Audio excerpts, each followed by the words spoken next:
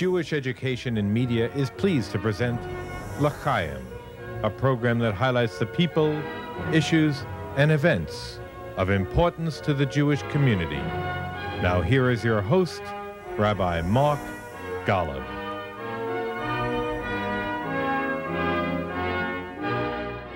It was quite a Jewish year, 2019.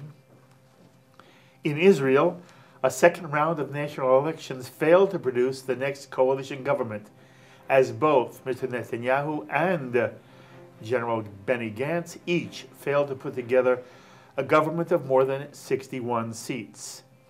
And as Israel appears spiraling towards a third try at a national election, the current acting prime minister, Mr. Netanyahu, is under criminal indictment for bribery, fraud, and breach of trust. On the American political scene, which seems every bit as chaotic, a number of events have raised questions over whether Israel's bipartisan support is eroding within the Democratic Party, led by first-time Congresswomen Ilhan Omar of Minnesota, Rashida Tlaib of Michigan, Alexandria Ocasio-Cortez of New York. Earlier this year, Ilhan Omar uttered the infamous line, "It's all about the Benjamins, baby," suggesting GOP congressional support for Israel is driven by campaign donations from major Jewish organizations such as AIPAC.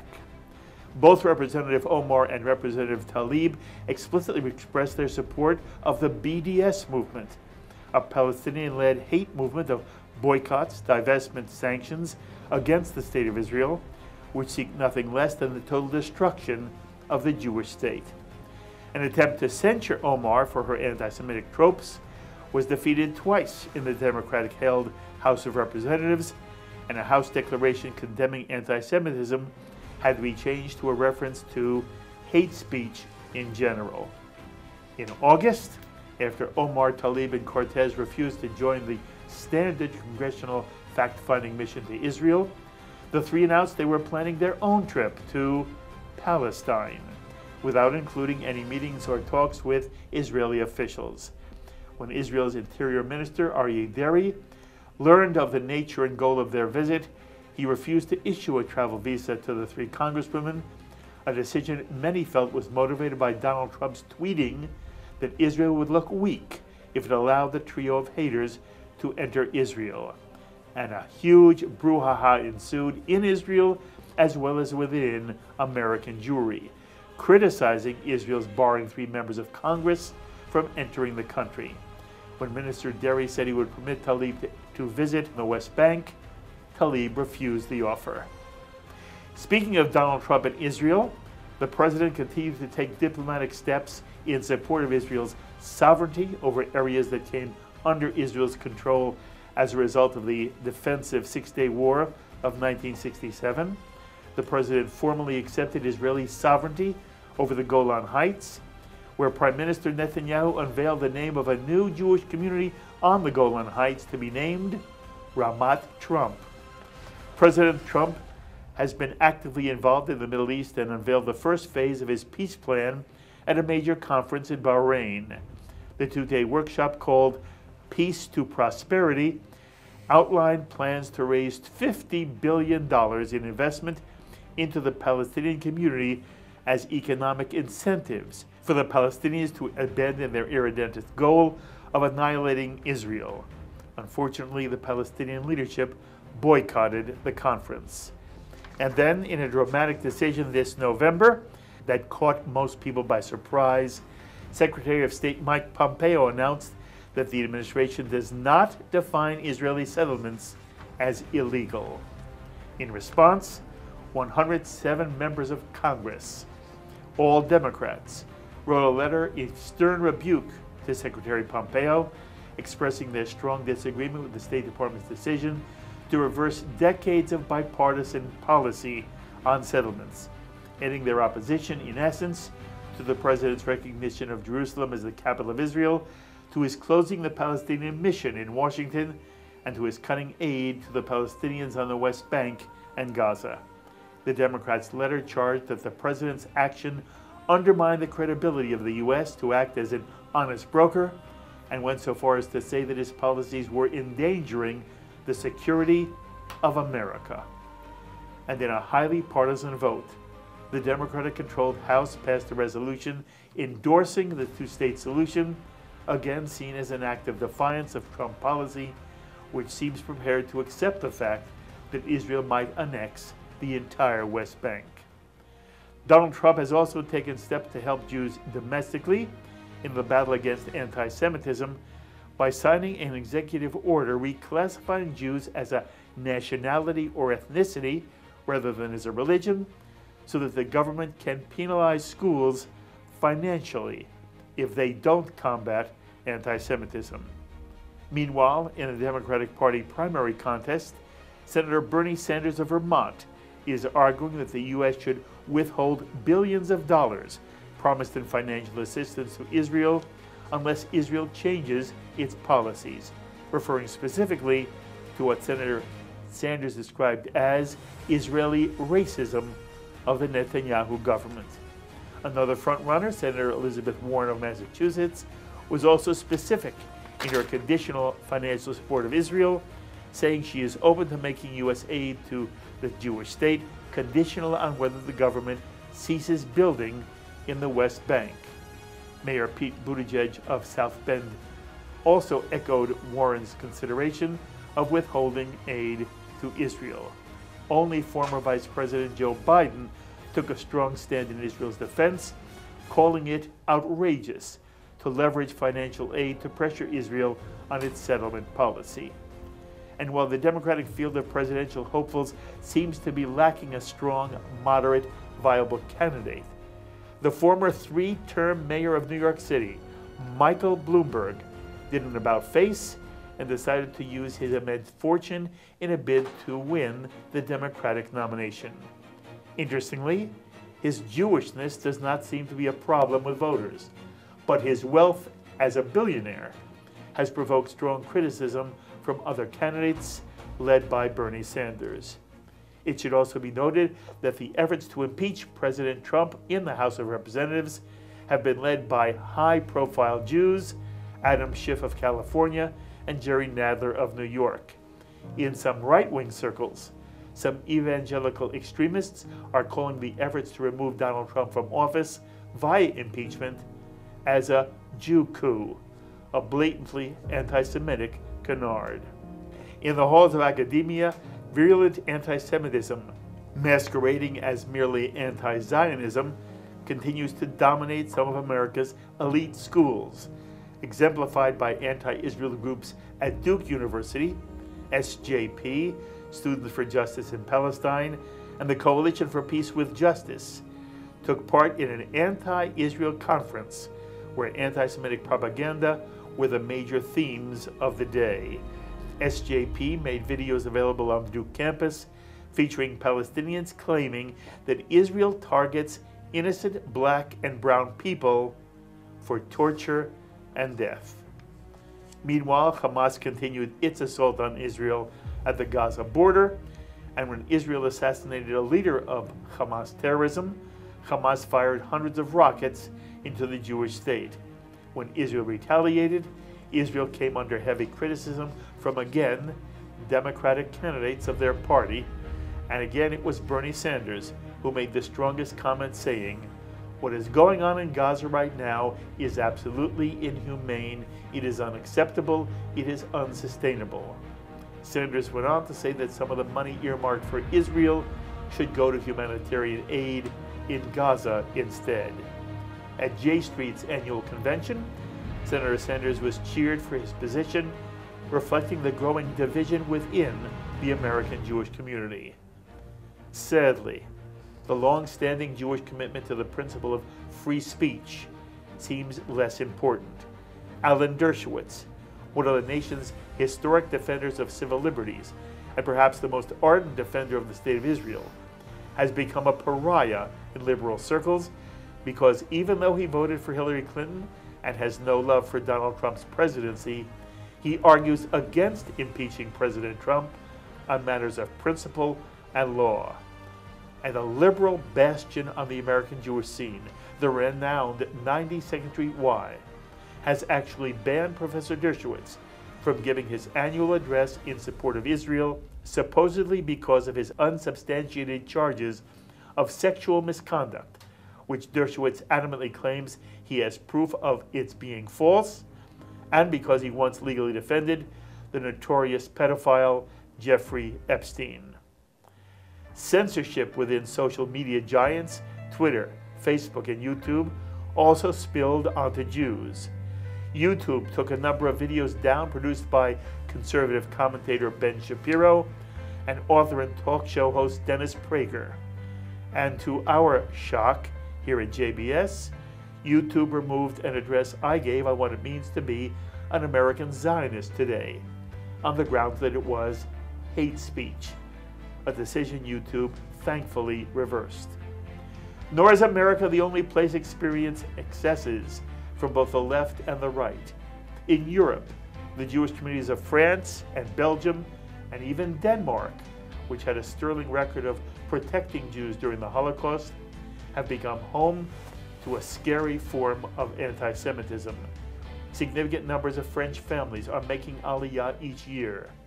Of course, the worst anti-Semitic event in the Jewish year took place on April 27th, 2019, the last day of Passover, when a crazed gunman entered the Chabad synagogue in Poway, California, and wantonly murdered 60-year-old Lori Gilbert Kay, wounding 3 others, including the Chabad rabbi Yisrael Goldstein, whom witnesses say was saved when Lori Gilbert Kay threw her body between the rabbi and the murderer.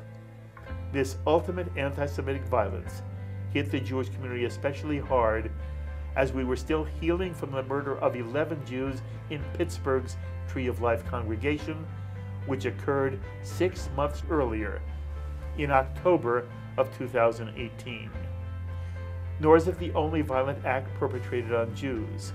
The Hasidic community of Brooklyn has experienced a series of attacks, and the recent shooting in Jersey City in a kosher supermarket that took the lives of 3 Jews and a policeman also seems to be a Jewish hate crime.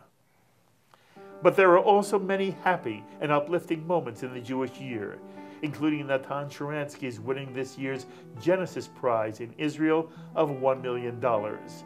Israel became a major player in space exploration, sending the spacecraft Bereshit to the moon. Although a malfunction at the very moment of landing on the moon's surface caused Bereshit to crash upon landing, a most disappointing moment for all who had assembled to watch the landing live. Israel is only the 4th nation in the world to reach the moon, and Israel aerospace industry promises the next time the landing will be smooth. Harvard professor Michael Kremer won this year's Nobel Prize in Economics. 204 Jews have been awarded a Nobel Prize, accounting for 22% of all Nobel laureates. On May 8th of this year, the anniversary of VE Day in 1945, George Klein's groundbreaking traveling exhibition on the horrors of Auschwitz debuted in the United States at New York's Museum of Jewish Heritage, entitled Auschwitz, Not Long Ago, Not Far Away.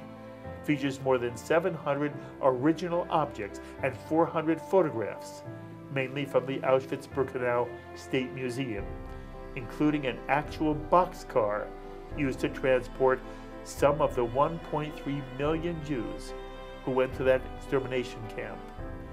960,000 Jews died at Auschwitz-Birkenau. The National Book Council announced its list of winners in 2018, including the Jewish Book of the Year entitled Hunting the Truth, Memoirs of Beat and Serge Klarsfeld, who tell the story of their Nazi hunting over a 50-year period. Ehud Barak won the nonfiction prize for his memoir, My Country, My Life, Fighting for Israel, Searching for Peace.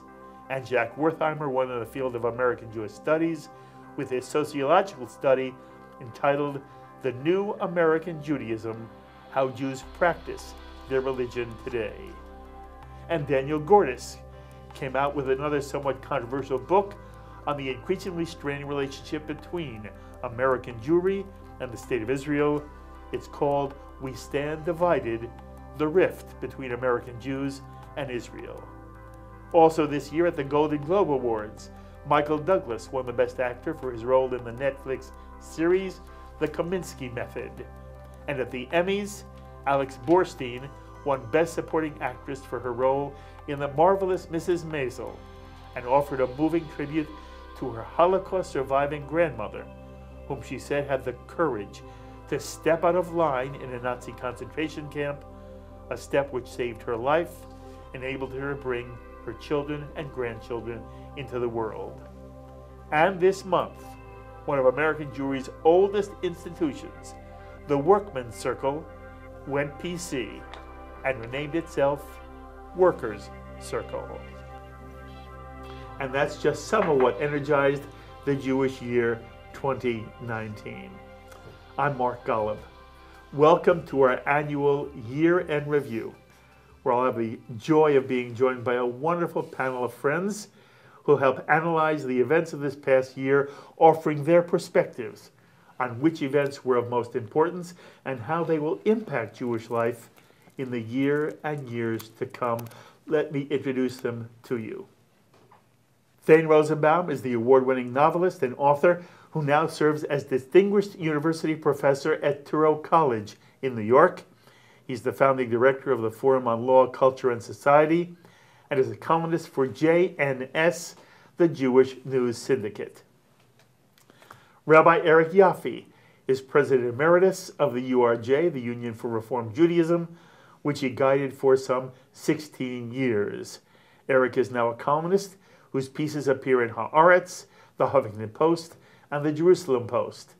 And Eric is a frequent scholar in residence throughout the country, and you can read his opinion pieces at ericyoffie.com.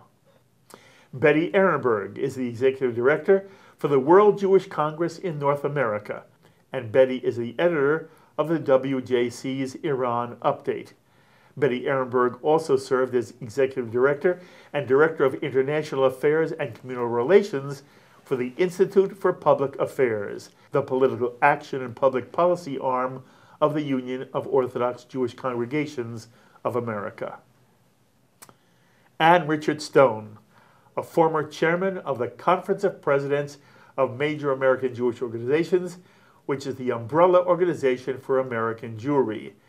Richard has a long and illustrious career both in the halls of academia, where he's a professor emeritus at Columbia Law, though he still teaches tax law there, and most especially in the Jewish world, where he's been in leadership positions for the National Council on Soviet Jewry, the New York Jewish Community Relations Council, and many other Jewish bodies. And it is so wonderful for all of you, again, to make time for us here on JBS to talk about the year in review. Thank you so much for being here. So the first question is always the same.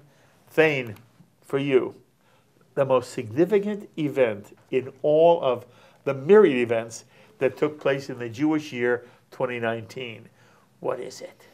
Well, some of them are related to a few of the items in your recitation of the year, and I think that what ties them together is this extraordinary invasion of the progressive movement within the Democratic Party, because you could see a number of the items that you listed are all related to the same thing. This is something I think that even people like me and Richard, who live in universities, we've seen this coming, but I don't know about Richard. I certainly didn't think we would see it in the mainstream political culture. The idea, and it's happened so fast, that within the last 4 years, we started off with Bernie Sanders, when he was running in the primary against Hillary Clinton, invoking the words disproportionate death, that blaming Israel for Gaza.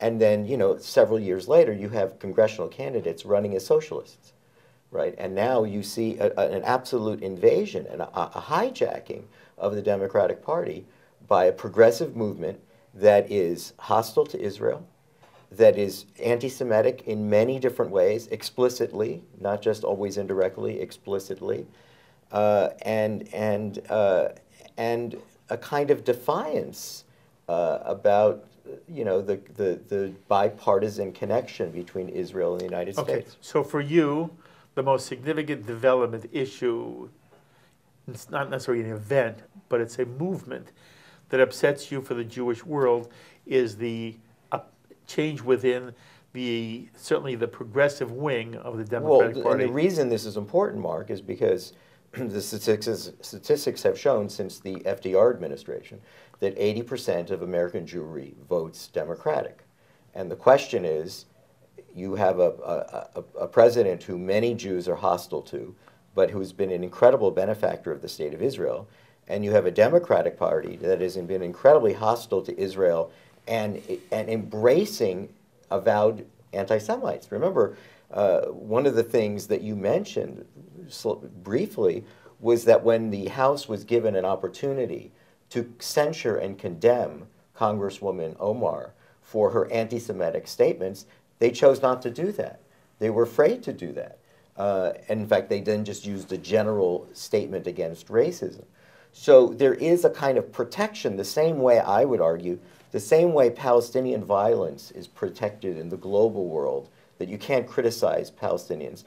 I think we're seeing very similar elements here in the United States. Okay. Eric, unless you were going to mention the same theme as Thane, I want you to hold any response you might have to Thane's comments about the Democratic Party and Jews. I want to know simply from you. If I asked you first, Eric, you know I'm going to give you time to answer.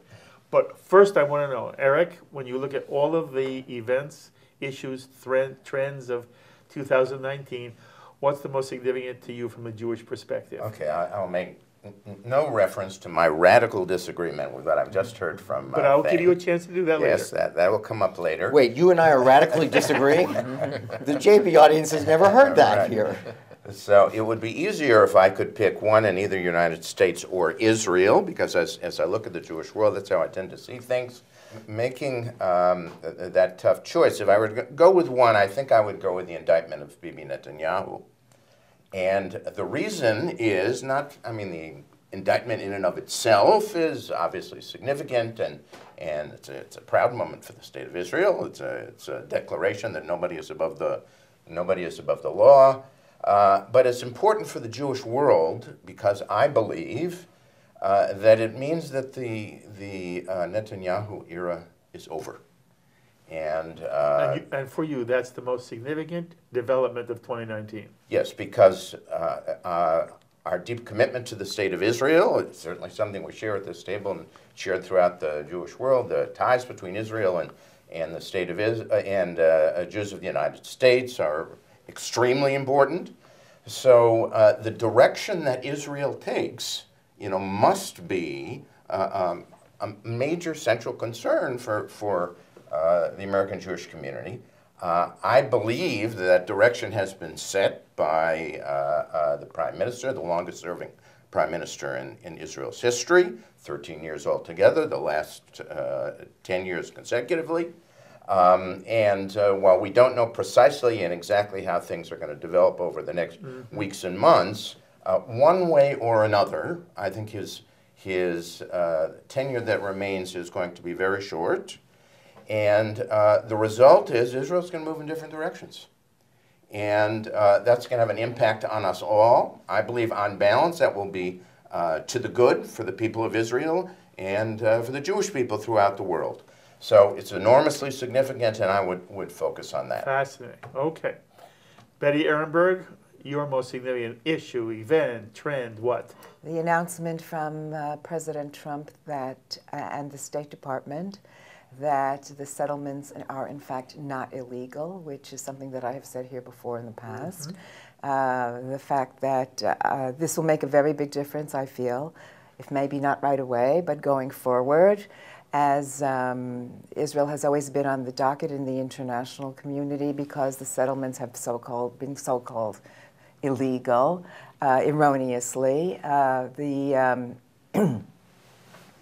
The rectifying the very loud and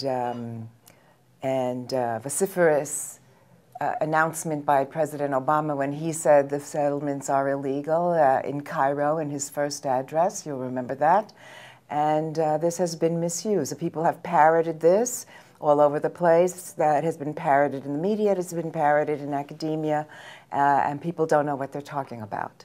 And I think that to release Israel from this unfair criticism, this erroneous criticism, in the long run is going to make a difference, as we see that it can be used less and less to vilify Israel. I'm not talking about criticism of Israel like we can criticize any democracy, but very often we hear the Israel policies and the illegal occupation and all of this that is in fact not right, unfair, and is just, people don't know what they're even saying, and is used to blacklist Israel.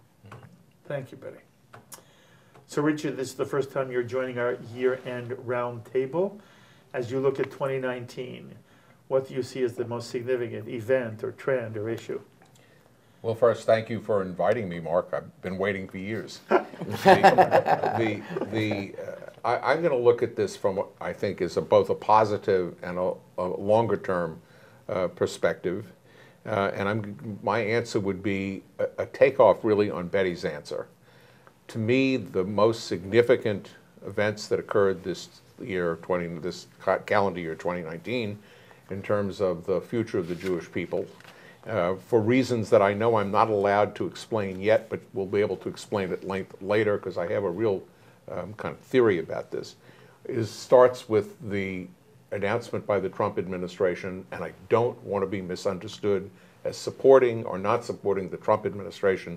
It's a fact that they announced this, and I think it was a very important thing and a good thing, and saying nothing else about Trump, because I think that issue should be out of this conversation as much as possible. To recognize Israel's annexation of the Golan Heights, and then the announcement that the American government's position is that settlements are not illegal. That's it, not illegal. And I think that is a trilogy of announcement that joins the prior year's placement of the embassy in Jerusalem, which I would like to tie together later on when I'm permitted to. And along with that, and again, in an integrated theory of my part, is the fact that progress continued to be made.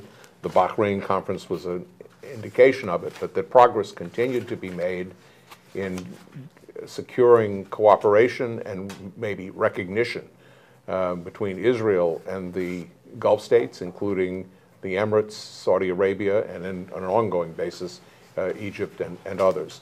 I think in that grouping of events is part of one major, important, and perhaps redeeming development that 2019 produced. Okay, it is fascinating that all four of you have slightly different takes. And so I want to talk now about some of the things you've said. First of all, you heard Thane's feeling about the Democratic Party. And Eric, I hear this everywhere I go, from committed Democrats. But they're committed Democrats who are also committed Jews. There are many Democrats who are Jewish, but whose affiliation with the Jewish community or their commitment to Israel is marginal at best. But I'm talking about people who have been lifelong Democrats, but they feel strongly about Israel. They just don't understand why the grown-ups in the Democratic Party have not in some way put their foot down when freshman congresspeople say things which, and no matter what you feel about the Democratic Party, I know they upset you as well. They just say things that are inappropriate, upsetting. They remind us of anti-Semitic tropes from the past. And what Thane describes is what I hear people telling me all the time. It's the fact that 107 Democratic congresspeople had to make an issue. The fact that after Trump comes out with things about Israel, and next thing you know, there's some kind of congressional response, overwhelmingly Democrat, sometimes entirely Democratic, that make people wonder whether the bipartisan support of Israel, which has been a bedrock of American foreign policy and to Israel's benefit, is in some way eroding. And so we want to hear what you have to say. In a sense, I'm stunned by the conversation. I also travel throughout the Jewish community. You and I are obviously going all the time, right? to different places and talking to different people. On December 7th, the President of the United States made comments that, if said by any other major figure in the government or in the Congress, would be immediately condemned as not only anti-Semitic, but outrageously anti-Semitic. You should remind our audience. He talked about Jews as being basically as money grubbers, and people who would have to support him, whether they liked him or not, because otherwise the Democrats would take away all of their money. And by the way, this isn't the first time that he's made comments along these lines.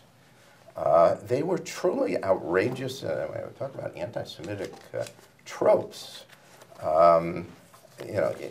Historically, we once again wouldn't hesitate for a second to unanimously and overwhelmingly condemn such statements. But they haven't made it into the conversation here anywhere. And the difference between the President of the United States expressing such views and 4 freshman Congress people, I want to suggest to you, is a very, very significant difference. Yeah. But just my immediate reaction is that kind of argument is, you did something wrong. Oh, no, somebody did something worse. I didn't hear you address whether what happens with Omar, Tlaib, and Cortez. I'll address that. Okay. Look, I condemn what they've said. I've condemned it in public. I've condemned it in my articles. These are 4 people who hold views on Israel that I find utterly and completely unacceptable. I think the problem is identifying the Democratic Party with these 4 congressmen. I think I may have said on this program before, I have had a conversation with, it was a confidential conversation, I won't mention his name, with a congressman who said, it's extraordinary. There is something like, there's a 40 or 50 freshman Democratic congressmen in the new Congress who were elected in 2018. The great majority of them are moderate on Israel, so supportive in a moderate sense, in keeping with the traditional views of the Democratic Party. And he says nobody pays any attention to what we say. Why is it that the media focuses so exclusively on these 4 women as if somehow they speak for the rest of us? And he was furious, he was frustrated, and he was expressing, his sort of... Because we don't hear any of the people that he's referring to respond and say, this is... If people spoke in the Democratic Party as you're speaking at this table, the issue wouldn't be on the table. Look at the resolution. To me, the key resolution that was passed was the resolution on the 2-state solution. That was a resolution that was put forward by the Democratic Party. Sadly and tragically, it ended up being a partisan resolution. Should not have been a partisan resolution. Expressed the views that have been the mainstream views of both Democratic and Republican administrations going back 50 years. It expressed strong support for the State of Israel. It expressed strong support for the large amounts of aid that is given to Israel, initiated by President Obama. It should be said. It made a point of taking out the word occupation that one of these 4 congresswomen insisted was there. It was taken out. I'd like to put that resolution on this table and ask the people here, what do you think of this? Is this a pro-Israel resolution or not? Because that resolution expresses what is the consensus view of the Democratic Party.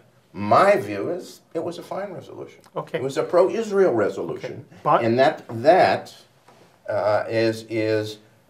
should be the lens that we use to understand what is happening, broadly speaking, in the Democratic Party. I think it's very important to hear your perspective.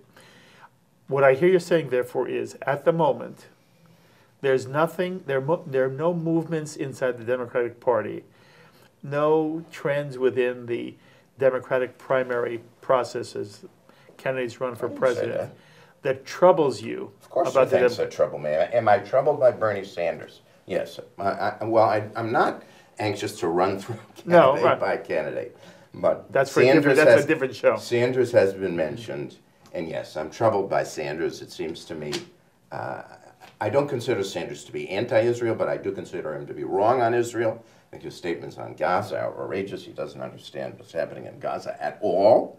And he's made some analogies there that are Okay, but bottom line, inappropriate you and are wrong. not concerned about the movement of the Democratic Party. I think broadly speaking, the Democratic Party remains pro-Israel, favors a two-state solution, supports aid to Israel at current levels, and this notion, I think someone listening to your introduction who had just arrived here from the moon would assume that the Democratic Party is or is on the verge of becoming an anti-Israel party without a single mention of some of the problems that we have on the other side of the political spectrum, which is the other issue. And that does not only mean, by the way, the anti-Semitic comments by the President of the United States.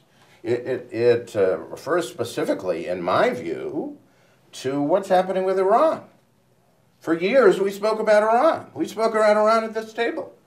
Are the people of this table happy with what's been going on with Iran? 3 weeks ago, the Wall Street Journal, in its editorial, the Wall Street Journal said, let's admit the truth. Iran is closer to a nuclear bomb now than it was during the years of Obama. Why isn't that a concern? And why aren't we raising some of those issues and pointing the finger where it should be pointed? That is, at a Republican administration that simply has failed to do the things that it needs to be doing and should be doing to assure Israel's security. Okay, again, I'm thrilled to have your perspective. Richard, what's your response to the issue that's now been raised by Thane and responded to by Eric? My response, Mark, I don't want to disappoint you, but my response is to really not want to get into a discussion for myself that is too much prone to being either pro-Democrat or pro-Trump. I'm very concerned with. There's another whether you're pro-Democrat. Right. The question is, what do you see as realistically happening here? Is Thane describing the reality more accurately than Eric, or has Eric answered in a way that you feel is more realistic than Thane? I think both have important points to make, and I sort of am a little in the middle, although it's not what I really want to talk about. I'll ask it differently. Are you worried about the movement of the Democratic Party? I'm concerned about it. I don't want to exaggerate it. I think Eric is probably right that the core of there is too much attention paid to these 4 freshman congresspersons. They've been made much bigger than they would have to be because of all the attention. On the other hand, some of the stuff that they're saying is so insanely outrageous, anti-Semitic, and more directly anti-Semitic than virtually anything that's ever been said in the United States Congress. And when it has been said occasionally by other people, it's been universally condemned. I think that that's right. But I also agree with Eric that there's no hard evidence, even if we would prefer more intensive reactions by the Democrat leadership, Schumer, et cetera, Pelosi on down. Pelosi's been better, actually, that against these statements. The core of the Democratic Party is still focused on quote, two-state solution with approving aid to Israel, not conditional with the Sanders-Warren Buttigieg approach in a way that's I'm not that alarmed by, although I'm very watchful, because it is striking that this has come up and has been so vocal and gotten so much attention. I hope it can be contained. Okay, let's not talk about the squad at all. To what extent does the letter signed by virtually half of the Democrats in the House, without one Republican, in response to the acts of the statements which, interestingly enough, you say were the most significant events for you of 2019, having to do with saying settlements are no longer illegal or not viewed by the United States. I think to some as has nothing to do with the squad. I want to know whether that letter in any way upsets you in terms of it being a wholly democratic action. To some extent it does. not that I think it has an anti-Israel intention, but it could have an anti-Israel effect, because I don't think that the dislike of the current president is so intense among Democrats and among some others that I think it makes it impossible to look at the constructive things that have been done with respect to Israel on an objective basis. Am I allowed to tell you what I think the real error in the statement is? Sure. Or do I have to talk about whether? No, that's sure. Okay. I think that And which statement? on the statement by the 101 objecting 107, to the, right. Yeah. If you look at what the Trump administration's statements have really meant, what I call the trilogy, the relocation of the embassy, the approval of the annexation of the Golan Heights, and then the statement that settlements are not illegal. They are part of one message that someone has persuaded the president and his administration to deliver, and they are consistent. The message that they deliver is the one message that has to be delivered if there is ever going to be a peace agreement, and that is the state of Israel is here to stay. It exists. It is legitimate. The conversation about how to settle the dispute between the Israelis and the Palestinians must begin with one premise, that the state of Israel exists legally and permanently as a Jewish state in whatever borders. Is there any doubt that every administration has said that? There's no doubt that every administration has said it, but it has not been received on the Palestinian side, so that there is, I think, a message to the world in general and to the Palestinians in particular that the United States, which has supposedly told Israel that it had the right to pick its own capital and said it would put the capital in Jerusalem, finally has done it and said, wait a second, we're not scared of anybody's reaction, because the reaction against that, the hysteria that we have been worried that that would produce, is an hysteria based on the assumption that, wait a second, that's the last straw in acknowledging that Israel has a right to exist as a Jewish state. It's no predetermination of boundaries. It's in West Jerusalem. It's not in a part of Jerusalem that could possibly be in any contest. And it says, we'll leave that negotiation to later. Was and the same is true. Was that a bipartisan decision? I think it was not a bipartisan decision. It was a Trump administration decision that was objected to by the Democrats, not because they're anti-Israel, because they're just wrong. I don't think there is adequate acknowledgement of what has stopped a peace from being made. You and I have talked about this, Mark. In a conversation we had once on our station, you said, what's kept peace from happening? And I said, it's very obvious. And you almost jumped across the table to hug me. Yes, it's obvious. The Palestinians will not recognize in any boundaries. They're refighting not 1967, but 1947 and 1948. And the world doesn't understand that. And it's very important that the United States administration has made that statement in several different ways. One was to say, you can have an embassy. Our embassy will recognize your capital. You can make your capital in West Jerusalem. That doesn't predetermine what the boundaries of what will happen to any other part of Jerusalem. That's for negotiation. The Golan Heights doesn't seem to be in that category, but it is, because there is no way in the world at this point that a secure Israel could exist. Anybody slightly objective has to understand that they cannot give back the Golan Heights and have a secure state of Israel. What any other place we could talk about, the Golan Heights, it's out of the question with what's going on in the north, with the amount of Iranian intervention, the amount of terrorism and so on. You cannot give those heights back and look down at the Israeli settlements and have it in anyone's hands but Israel's. And the same thing is true of the statement, which I keep repeating, the settlements are not illegal. Not that this is a predetermination that that annexation is the right thing to do, not even that we would support annexation, but illegality, as Betty was suggesting, illegality is totally incorrect and is a suggestion that Israel is an illegal entity. And consequently, we can go back and undo the law that was set in 1948 to make Israel a Jewish state. And this, I think, if you look at these things in that perspective, the Trump administration for whatever reason, theory brought about by whatever of Trump's aides who figured this out, it's been cogent and it's been forceful, and it has delivered the message: stop playing around with the existence of a Jewish state and start negotiating about what can be negotiated about. And I think that the Democrats have failed to understand that without considering themselves anti-Israel. I think Obama failed to really understand it. Okay. And I don't call Obama anti-Israel. Okay, and by the way, if I could, I would jump across this table and hug you again. But I want to I just need a bottom line for you. Bottom line for you, I said to you, to what extent are you concerned about the movement within the Democratic Party? If you're saying to me, Democrats are still as committed to Israel, they just got it wrong.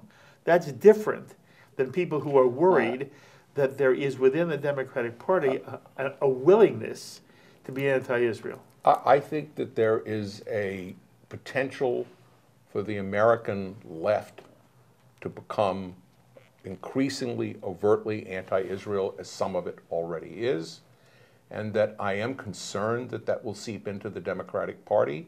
Very concerned.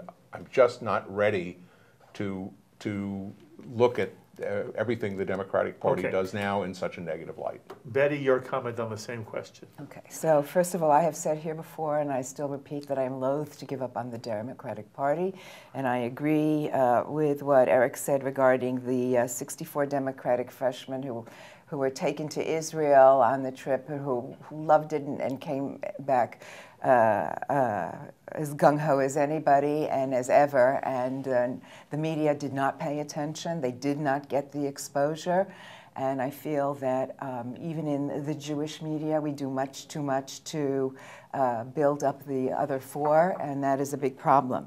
And I think we have to really look at that. We really have to look at that. And I think what you said about the grown-ups in the party is extremely true, that it is, that is what is worrisome, that when people cross the line and say things that are beyond the pale, they are not called to task by the grown-ups in the party. That is problematic. And I think that that bodes poorly for this. That bodes poorly for the future. That is very worrisome. Bottom line, are you worried about the movement of the Democratic Party or not? I am worried about it. Okay. I wasn't as worried as I was last. I'm more worried than I was last year. Okay. But I would like to say something regarding what Richard said about Israel as the right of Israel to exist as a Jewish state in the neighborhood that it is. I think it's more than that. I think that what was said here about a knee-jerk reaction to if the administration says one thing, then we have another automatic opposite reaction in the Democratic Party, and that is troublesome. That's not about substance. That's not about anything real. That is about the polarization, the political polarization in the country, the bitterness in the debates, and the unwillingness for people to listen to each other anymore. And that is truly terrifying. And I would say something more about Israel, that it is about not only the right of Israel to exist as a Jewish state in its neighborhood, but it is about sovereignty. That when you want to pick at the sovereignty, that's when you get what Richard was talking about, trying to dismantle this, that, and the other, and everything else. Our goal, I believe, for the Jewish community as a whole, no matter where we stand party-wise, our goal is to stand up, advocate for Israel's right to be able to choose, to stand up for security so that she has the right to be able to choose what is good for her without pressure. Conditioning aid on whatever you want to condition it on, even if it is a two-state solution, that is not the holy grail of our advocacy. The holy grail of our advocacy is to have Israel be able to choose freely to do what is right for herself as a democratically elected government of the state of Israel, for her security. So that conditioning aid equals pressure. We have always said we do not believe in pressuring Israel. And as far as whatever peace agreement or how the peace agreement or whatever the parameters and the bottom line of the peace agreement will eventually be, that is between the parties as mandated by UN resolutions, not about what the Democrats think or the Republicans think. Okay. Well, okay, so you started this. Yeah, can I just add to that a little? Before you add, you can add anything you want. What I really want to do is I want to hear whether Eric was persuasive to you at all, and he also mentioned Iran, and the three of the four of us, although I've talked to Richard about this many, many times off camera, the whole issue of Iran is something we've dealt with a long time. Prior to the Iran deal, for a period of time, that's all we talked about here on JBS. But Eric's point is, how come nobody's upset with what seems to be the reality that Iran is certainly seems to be closer to a nuclear weapon than it was when Obama left office. And he says, you know, when you talk about all the issues, why isn't that part of it? So I'm asking you, first of all, when you hear Eric, was he persuasive at all? If so, why? If not, why? Well, let's go to Iran for a moment. I thought among the five of us, the irony is that it was Eric who wanted to talk about Iran. Correct. And I agree with him. Yeah, no, but I'm sorry because I was with Eric over a number of years here on these stations in which he was supporting the Iran deal. And so for him to now say, look, this is our real problem. No, but he's saying he supported the deal. You should not have been supporting the deal. No, wait a minute. That was the point, Eric. If you weren't supporting the deal, we wouldn't be here today. Hold on. Eric's point is that he supported the Iran deal. And absurdly he did. And it only fell apart when Trump withdrew. It's Trump's withdrawal that has led Iran to come closer to the bomb. Am I correct, Eric? Ludicrous. Why is that ludicrous? Just ludicrous.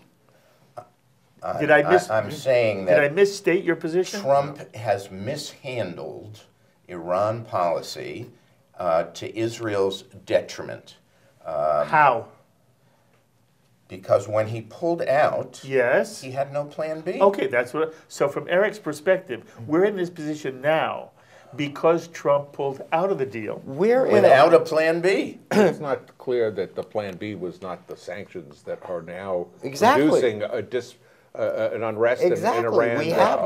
There's not but he said from the beginning, I'm going to pull out. I'm going to impose sanctions. He did. Those sanctions are going to be tough. They have been. Yes. They have been. They're going to come back to the table, and we're going to renegotiate the deal. That never happened. What he didn't say is, what happens if they don't come back to the table? What happens if they become more resolute? By the way, nobody said that. Nobody had an answer for that, including Obama. Nobody. What happens if, in fact, they respond to those sanctions by bombing the oil fields in Saudi Arabia and shooting down American drones? What happens if they respond to the sanctions by returning to the enrichment of uranium? If you're going to pull out of the deal and you're going to put on additional pressure, you have to have answers to those questions. Or else what you're going to end up with is what we have now. An Iran which is closer now to a bomb than it was before. That's what he's saying. Yeah, that's what I'm saying. And we also have a country that recognizes that we are beyond a Cold War with Iran. And let's just be honest instead of being liars like in the Obama administration. Let's just have an Iran deal, and Iranians, if you send them a good year message every year, they won't want global hegemony. What we're having now is at least a realistic recognition that we are, to some degree, at war with Iran. And we're seeing skirmishes. We're seeing proxies all over the region. There is sort of a war again with Iran. A total misread. Trump is, let me suggest to you, an openly isolationist president.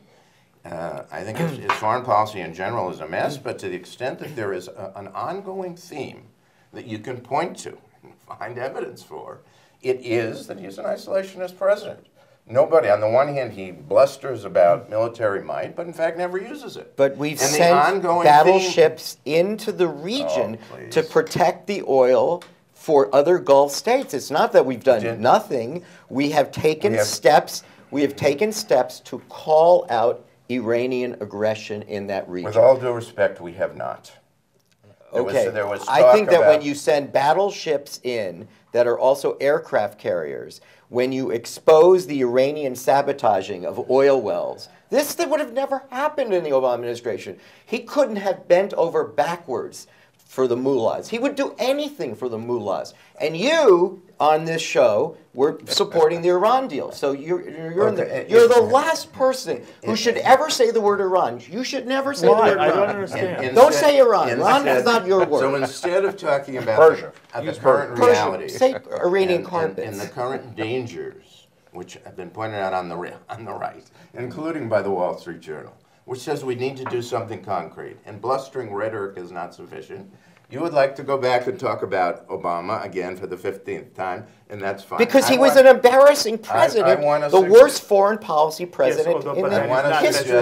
That's not about 2019. It's not about 2019. But this is how we got here. Right now, the responsibility for dealing with Iran and the threat that it poses rests with President Trump and with his administration. And I want to suggest to you there has not been a consistent policy, and B, isolationism is the major theme of his approach to the world. Can I just go back to... No, you can't now because you raised... No, I will come back. You insisted that we go to Iran. No, I did not. I did not insist at all. And you went there first. Iran has Trump made Iran worse for Israel? I don't think so, but sometimes it worries me when he talks about having more conversations with Iran. Is Iran closer to a nuclear weapon now than I don't know the answer to that. It was stated that way in the Wall Street Journal, but I don't know if that's a consensus. I happen to think that if the treaty had still been in place, they'd be getting closer to Exactly. It could not possibly have been trusted, and we would not have adequately detected it. I worried terribly. I hated that treaty. There's no question about it. They are the biggest problem for us in the world, the biggest problem for America, biggest problem for the Middle East by far in the world, although sometimes I think theologically that they are also uniting the rest of the Middle East against them, and that is inuring to Israel's potential ultimate benefit, and that's the way God works sometimes. And by the way, that is a reason, I suspect, when you're seeing more belligerency with Iran, is what you're seeing is by decertifying the Iran deal and reapplying the sanctions against them, and the Bahrain conferences and the various solicitations that the United States and Israel has had with the Gulf states, the uniting of the United Emirates, Saudi Arabia, everyone knows the evil of Iran. And you're missing Betty, you got a chance here. And that's exactly where we want Iran to be. You are missing a crucial piece here of who is responsible for a lot of the problems regarding Iran, and that is Europe. It is not only about America and Israel and the Gulf. This is about Europe's failure to really understand that Iran also is developing missiles that can not only attack Israel, but can also reach Europe and beyond. And Europe has its head in the sand. They are doing everything they can to try to evade the American sanctions, to violate the American sanctions. You can point to France and Germany and Switzerland and Italy and other European countries who still invest, buy, purchase, and are big customers of Iran. And this is a total hypocrisy on their part. It is totally destabilizing, and it is a finger in the eye of their American ally. And it is, and it makes a big difference in the economy and what the sanctions are trying to achieve. I appreciate the added dimension. Now answer for me. Did Donald Trump make things worse in terms of Iran's getting a nuclear weapon? No. No. Well, you heard what Eric said. How do you answer it? I said ludicrous, right? That's not All right, fair. let me suggest. What about the Kurds? In other words, Thane is suggesting they're taking a tough position. They're asserting themselves in the Middle East and so on. Trump decided to. By the way, all are individual issues. All right. They're all individual. All right, and I think you're right when you talk about him being an isolationist. Abandoning the Kurds, turning towards Erdogan, who is anti-Israel. But more than that, what's happening in Lebanon? What's happening in Iraq?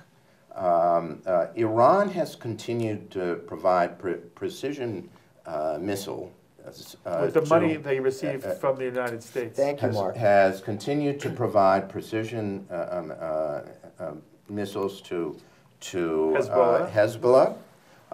There have been missile installments in Iraq, not to mention what has happened in Syria. Well, right now, the major power in Syria is Russia. It's not the United States, because we've essentially, you know, washed our hands of all that. So I've got the four of you. Take the broad picture. I need to keep this as narrowly focused as possible. Right.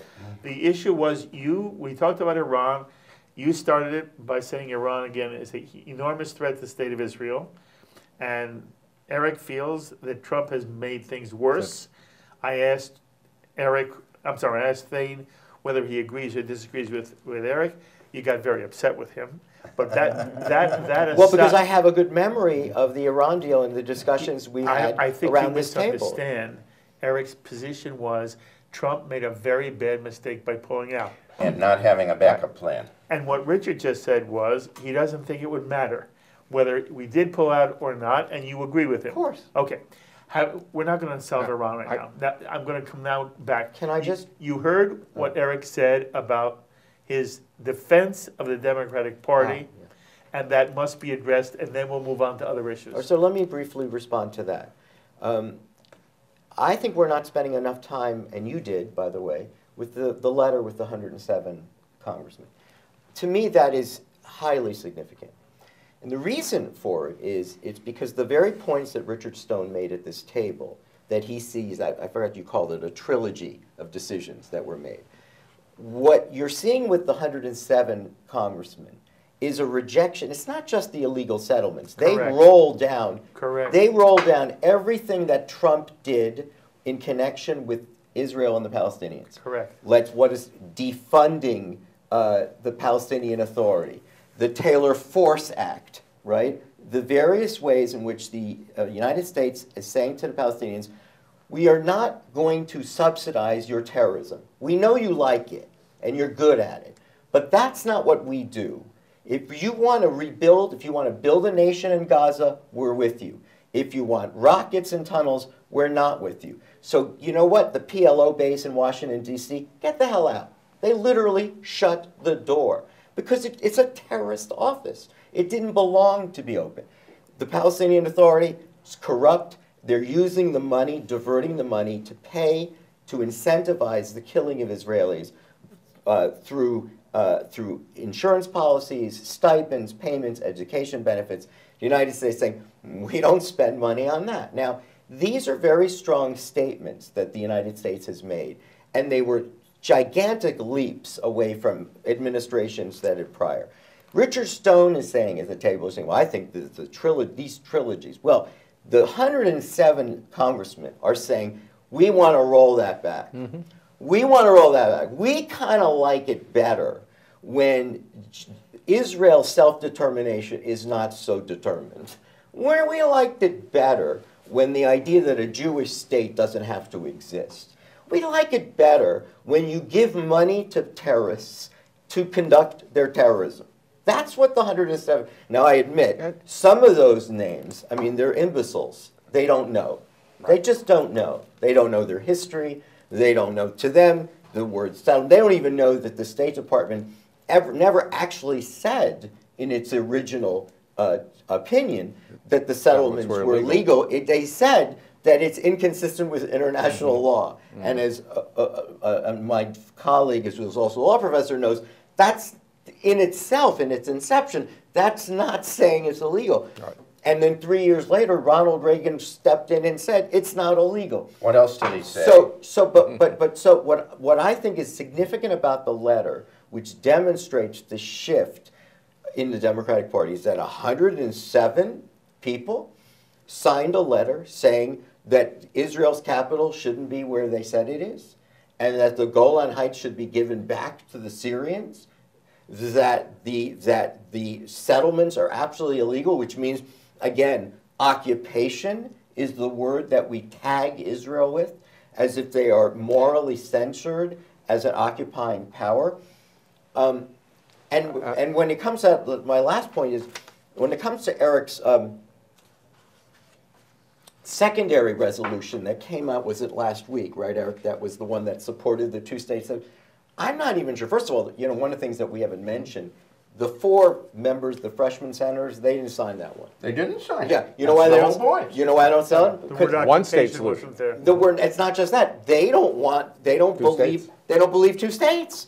They're So not. that's not true. They don't Some of them do, some of them accept. don't. They don't accept the concept that there should be a Jewish homeland. So then, why should we sign a letter of that? But what I am saying is, even the congressmen, persons who signed the second petition, if your only imagination for the Middle East is to return to the 2-state model, you're not pro-Israel. Okay. Because that is already a failed model that hasn't worked. Something else has to happen. But the Palestinians are not interested in a state where they're neighboring with Jews. I think they're only interested in their state where they get to live in Tel Aviv and in Haifa. In 107, I heard you say this. You believe that 107 Democratic congressmen do not believe that there should be a Jewish state?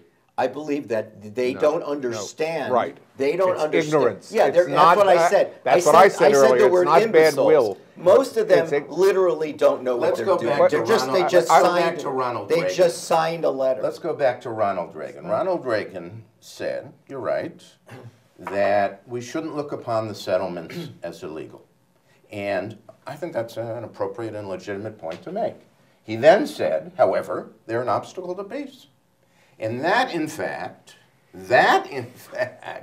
is the heart of the matter. Not that they're illegal, because who knows whether they're illegal under international law. Does international law even exist?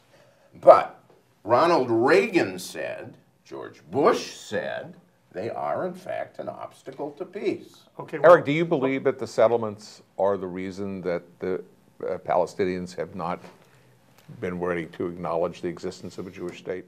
No, And an end to the I conflict? don't believe they're the primary reason that they haven't, and their failure to recognize the state is, in fact, the heart of the matter. Because the world does believe that. But that does not make additional settlements in some areas, at least, a good idea. Do you believe that every settlement and every outpost that goes up I said is a good idea? Absolutely not. All right, There have been none in But that's 2019. not what this. That's not what this resolution was about. True. It's not what this resolution was about. This resolution was about the discussion should not be about illegality, which is a suggestion of the illegitimacy of the Jewish state, the way many other issues, including BDS, et Stuart cetera, et Eisenstadt cetera. made a very good statement, He said, look, the illegality issue has unfortunately become the center of the discussion when it's not the central question. The question here was the Trump administration, by virtue of this action, encouraging Israel to increase its settlement activity in new areas of the West Bank? I don't think so. And, all right. I don't think so. My answer is it's unclear. And his statement was made at a time when Benjamin Netanyahu, in the midst of an election campaign, was talking about a new effort to annex parts of the West Bank, which he had not, over the course of the last 13 years, made any effort to annex. So there was at least a suspicion that one of these phenomenon was tied to the other. And that to me was the heart of the matter.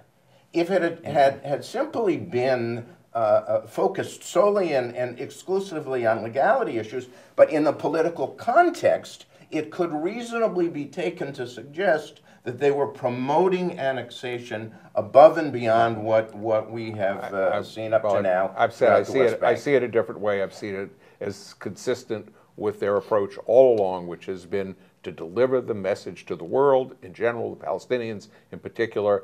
Stop fighting the existence of a Jewish state. Don't do it in illegality. I want to say a mantra that I have here on JBS.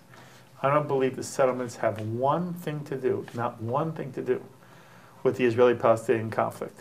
I believe if every settlement was taken down tomorrow, we'd be not one iota closer to peace with the Palestinians. And the reason is, and we all know it, the Palestinian leadership, I'm not talking about Palestinians, Palestinian leadership is wedded to an Islamic fundamentalist ideology that says all the land that was once under Islamic sovereign control must remain under sovereign control of Islam, and no infidel, especially a Jewish infidel, but no infidel, will ever have sovereignty in our land. And that land at the moment runs from the river to the sea. That's the only thing you hear the Palestinian leadership talking about. Let me finish. From the river to the sea. As long as they say from the river to the sea, there's nothing that can be done. And there's not a territorial dispute. There's not a boundary issue. To the Palestinian, there's no difference between the land on one side of the Green Line or the other side of the Green Line. And so if Jews took out every settlement, and there's a different issue about how does it look in terms of world opinion and do Jews want to do it, but the argument should be in those terms, not in terms of it is preventing or in any way is contributing to the lack of peace. And I want to say, well, one last thing, and then I will let you listen. I will listen to you. That I agree with Richard and with Thane. I was very upset by this letter that was signed by 107 Democrats.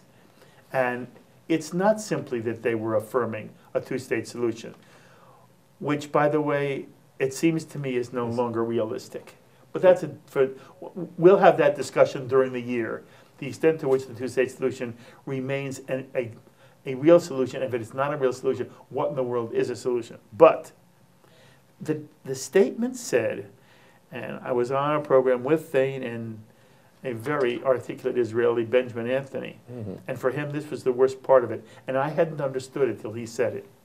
The worst part was that the Democrats said Israeli policy on the West Bank endangers the security of America. Unbelievable. He considered it to be a blood libel, and that what it does is it whips up a certain kind of fervor anti-Israel sentiment, which is wholly inappropriate and unwarranted. So that for me, there are two clear statements. Number one, factually, there's never been illegality attached to the settlements, ever. This land does not belong to anyone. If the Palestinians have a right to live in it, so do you, and so do I. And if the settlements are illegal, if they're Israeli, then Ramallah is also illegal, because nobody should be living there. And second, I don't want America, whether it's Democrats, Republicans, at the moment it's being said by Democrats. That's just the reality. I don't want to hear members of our government saying anything that disparages the legitimacy or the stature of the State of Israel. That's what I hear at the moment. And, you know, if at one point it was only the squad, and my answer then was, then where are the grown-ups? Now it's the grown-ups too. These are grown-ups who signed this 107. Virtually half the Democrats in Congress piled on. Incidentally, somebody here, you said, I'm not going to give you the name. I'm going to do the same thing, although I hate it. I'm talking about, we contacted a Democratic congressman. And we said to the Democratic congressman's office, by the way, you don't pick up the phone and the congressman answers. Right. And we said, would you explain why he signed this letter? They said he didn't sign the letter. He never signed the letter. All we said, thank you for your time. We went back, and there was his signature. So we called back. His signature is there. Oh, is it? Is it? And I know how life works. Life works, somebody says, sign this. What is it? Oh, it's a get. Okay, fine. And I don't believe this congressman read it. It happens all the time. People sign petitions they haven't read. And then one day somebody says to them, what in the world are you signing? And they said, what are you talking about? This. I believe some of the 107 may have been just like the congressman we contacted. But the fact that this congressman would do it, because for him it wasn't about the detail of what was in it, it was that The Democratic Party, members of the 106 of his colleagues were saying, you know what Trump did, it was anti-Trump. What Trump did, Trump moved the embassy. If Obama had moved the embassy, the Jewish world would be, they would be naming statues after him. If Obama said that, you know, I was wrong, the settlements are not illegal. But he never said they were legal. They are not illegal. He'd be lionized. If The Golan Heights, annex the Golan Heights, you can't afford not to. And I have rabbis telling me this, Reform rabbis, conservative rabbis, right deed, wrong person. As if, because it was done by Trump, whom they hate in a way that they may hate him more than Hitler. It is amazing to me. Well, more than Nixon. No. Let me say this. Nixon, I agree with that. But with Let's be it's careful not here. even in the same ballpark anymore. I'm telling you, people who didn't live through Hitler, they talk about him in a way that they even don't talk about the Hitler they didn't live with. It's just insane. Listen to how Thane was talking about Obama. Yeah. Listen to how Thane was talking about Obama. And you know why? Listen Because to you're how not allowed to say what I just Listen, said. no, it's not true. The Nobody Jewish- talks like Why that. is Jewish that community relevant, said- Eric? Why is that Nobody's relevant? allowed to say Why what I is it? just And said, he's right? worse too. The attitude. My Yes, question. I'm just trying to I'm show trying you. to suggest that this I'm is trying to show you why is it that there are many thoughtful, committed Jewish Democrats who are scared. I'm an adult study session. I'm sitting with well-educated, liberally oriented Jews who love Israel, and I didn't even lead. I don't lead them. I didn't ask them. It came out that there is a fear about what's happening in their Democratic Party that they never imagined possible.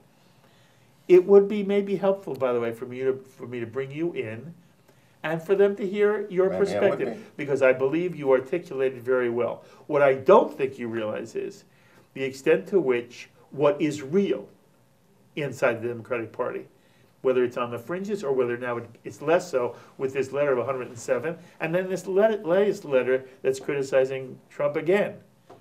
It's not only giving the appearance, which the Jewish tradition takes very seriously, it also is sending a message about where their Democratic Party is. And at least I would want a recognition on your part that although it may be misplaced, yes, I realize it's there. Well, look, I've recognized that there are elements in the party that are saying distressing things, and that I haven't hesitated to condemn. Look, what I want to say is the following: we've had a number of people dismissing the two-state solution here. I want to suggest to you, I see myself in this way. I'm a Zionist, and Zionism is about a Jewish and democratic state. And in the absence of a two-state solution, there is nothing on the table put forward by anybody, any party, that explains how we're going to have a Jewish and democratic state in the land of Israel. Well, That's okay. Again, that's not what I want this to be about. fine. We will. But I will bring you take back. note of those people who have sort of this tendency to sort of blithely say that's kind of an irrelevant issue. We'll deal with it later, as if it is not at the very heart of the Zionist discussion, and in fact has been from the very beginning. I don't know that but- anybody. You're is never this- talking I about don't the know- onus on the Palestinians. No one ever not talks about saying- the onus on the Of course there's Palestinians. an onus on the Palestinians. I don't hear anybody here saying they don't favor a two-state solution.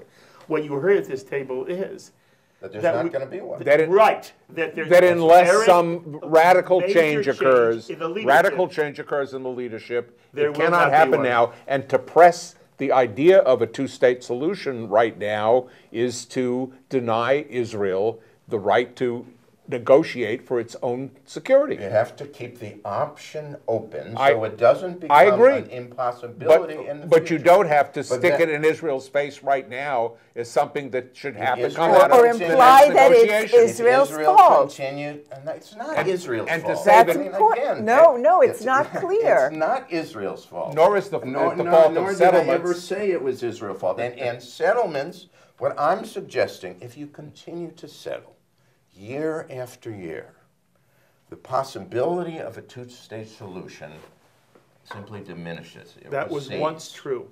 And that is That was still one- true. no. That is still true. No, we were I mean, wrong. you know, We didn't understand. Betty said, you know, there's been one new settlement. All right. You know, if you look at Benjamin Netanyahu's, you know, most recent tenure, he says, and he's right, there's been one new settlement that he's put up. That's all. However, there have been 26 outposts. Outposts. What's an outpost? A settlement. It's an illegal settlement. It's a settlement that is not legal under And that the Israeli Supreme law. Court of Israel will take down. And Correct. That's that right. can be That's taken right. down, but Has in been. which, in the interim, They're probably doing it right now. there are 26 standing Yes, none of them outposts initiated there. by the government. No, but the government allows them. It's not about allowing. They're Not not- only a matter they're not of relevant. allowing them, but supports They're them. not No. relevant. They don't. Of course, they're doesn't- not they're relevant. They're not relevant. They're not. We're in We see it very differently, don't we? We do. Settlements are happening. Listen, Settlements are expanding. I have to say this to the four of you. Yeah. It's amazing how fast time flies. I am so sorry. We must interrupt our discussion. And we will simply pick up some of the issues that we haven't even touched yet in our second part, which we air next week. But I say this all the time. I mean it from the bottom of my heart. Thank you for always Thank you, being Mark. here. Eric, thank you for always being here. Betty, thank you for Thank always you. being here. And Richard, it is so wonderful. And you'll always be here, Richard, as long as you want to be. Okay, there you have it. Part one of our year-end retrospective. We will be continuing this discussion next time, so I hope you're with us when we get into part two and a lot of the issues which were part of the year we haven't even touched yet. But I hope, as always, you enjoy hearing Richard Stone, Betty Ehrenberg, Eric Yoffie, Thane Rosenbaum, and their insights, whether you agree with them or disagree with them. I hope they also make you think, and I always invite you to be in touch with me with any thoughts, comments, reactions to any of the things any of the four panelists have said or anything that I've said as well. Please email me, write me, post on our Facebook page, or tweet me. I look forward to hearing from many of you. And remember, you can also now take L'chaim with you everywhere you go on the L'chaim podcast. Just download, and you can listen to this whole discussion over and over and over again. And so until the next time, I'm Mark Golub. L'chaim, my friends, to life.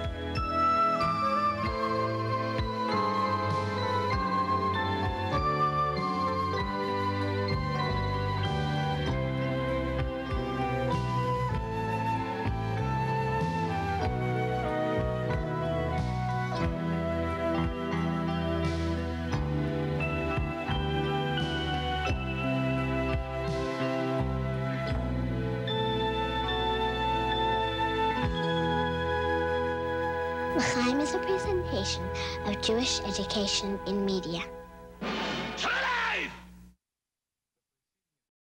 We would be pleased to send a complimentary DVD of this program to anyone who wishes to support JBS with a tax-deductible gift of $36, double chai or more. And we're especially pleased to remind you that thanks to a generous matching gift from the Cayley family, every new or increased dollar you donate to JBS will be worth double to JBS. Simply visit the JBS website at jbstv.org and click on the Donate button to make a donation by PayPal or your credit card. And please, indicate the program for which you would like a DVD. Or you can send your tax-deductible check to JBS, P.O. Box 180, Riverdale Station, Bronx, New York, 10471. And again, please remember to indicate which program you would like to receive with our compliments. And we thank you for your kind support.